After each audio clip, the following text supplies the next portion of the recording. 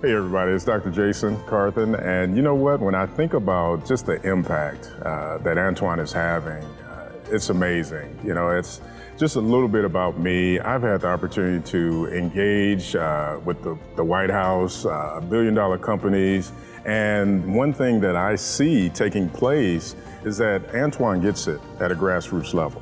You know, he wants to do something for the community that's going to have lasting change. It's going to have impact. And it's more than just the athletics. When he was telling me about the idea of building in teamwork and character and responsibility and just the long-term objectives, I said, this is something that more people need to hear about. They have to be intentional with their understanding of what it's going to look like.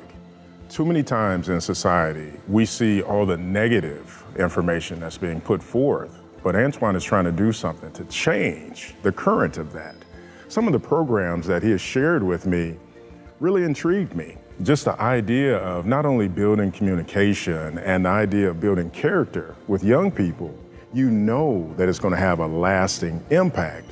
So I think at the end of the day, when we begin to think about what JLT is trying to do with the Innovation Academy and their new facility that they hope to really achieve connectivity with in the community, I said to myself, wow, this is something that really needs to take hold, because if we're going to do anything different in society, if we're going to really have lasting change to develop people and make sure that the next generation of leaders is going to be equipped to do what they need to do, we need more people like Antoine. We need more programs that are actual programs that are going to help people to move forward and change behaviors. Change not only behaviors, but communities, because at a grassroots level, that's what they're doing here at JLT Fieldhouse.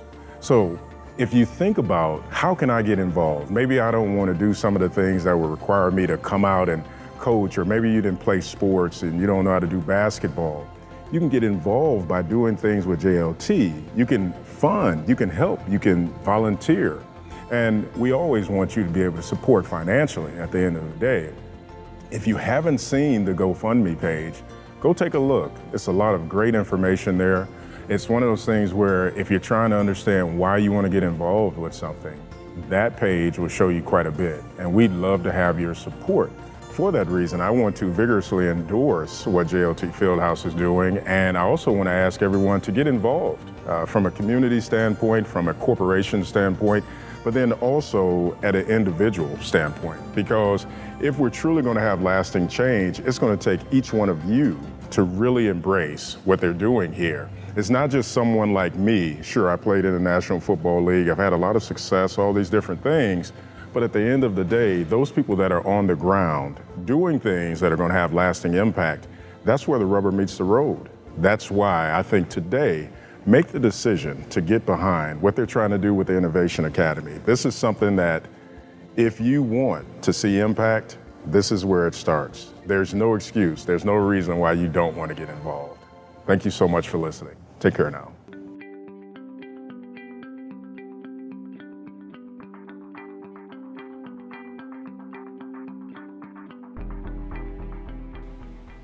You know, it's so interesting. You know, when I met Antoine a couple of years ago, I was excited about the opportunity because of what he shared with me. And then I realized, Dr. Jason, so happy to have you here. You know, we've talked a lot, but the one thing I didn't mention to you, I played football myself. No, he didn't. Oh, no, he didn't. Yeah. I was a wide receiver in high school. You know what my nickname was?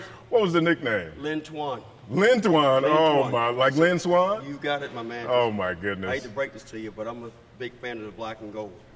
You know what? I could really say a couple of things about the Steelers, but, you know, it really wouldn't matter because I played for the Patriots. So it's all good. Show some respect because your family's here.